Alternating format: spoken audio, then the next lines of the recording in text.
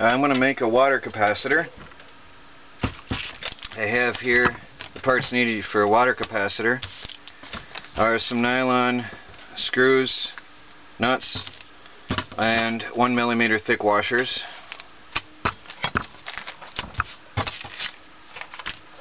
You need some metal plates, preferably stainless steel, but in a pinch it doesn't matter. If you use caustic soda solution, somehow the metal does not corrode as it does with plain water. You're also going to need some ring terminals, crimp-on connectors, and some wire of some sort. Now take your 2 metal plates. These have a little lump in the middle, so I'll put that to the outside. Now this is, normally you would sand this and cross hatch it, take off the stickers. Now I've also gathered some rubber washers. The only purpose of the rubber washers is to help hold the screws in place better. So first cut yourself a length of wire long enough to stick out of your water container that you will use. Any water container will do. I use Tupperware. Crimp on your ends. My trusty Leatherman.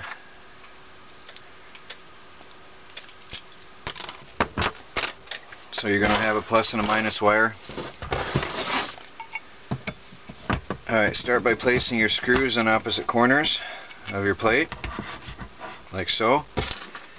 Now you want to put your washers in as well.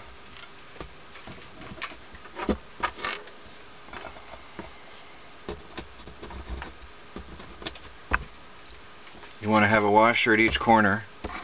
Alright, and then simply take your other plate and put it down over the top of the first. I like to alternate the screw holes to reduce twisting and movement later on. Almost forgot, on one end you need to put your wires. Feed that through. Put another wire and a rubber washer, and put the nut on to hold it together.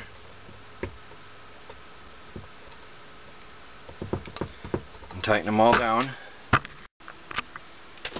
Now there's the inside workings of your water capacitor. There should be about a millimeter air gap all the way around. Now the next step, we fill a container with water. I'll be right back. Okay, I've submerged the water capacitor into the water, and now it's ready to be tested. And that's how simple it is to make a water capacitor. Now I've hooked this up to my little Bedini motor, and you can see the neon light is not lit. That's the warning. When your battery is not connected, this neon light will be lit up, and it is not.